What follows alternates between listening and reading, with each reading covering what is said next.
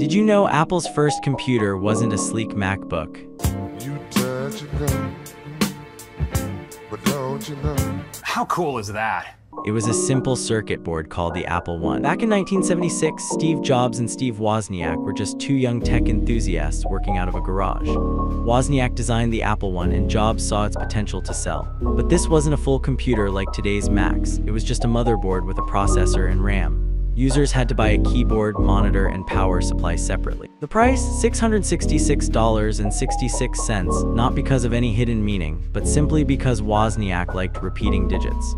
Jobs and Wozniak pitched it to a small computer store called Byte Shop, which ordered 50 units up front, giving Apple its first big break. The Apple I wasn't just a product, it was the start of something much bigger. Soon, they launched the Apple II, a fully assembled personal computer that changed the industry forever. Today, an original Apple I is a collector's dream, selling for over $400,000 at auctions.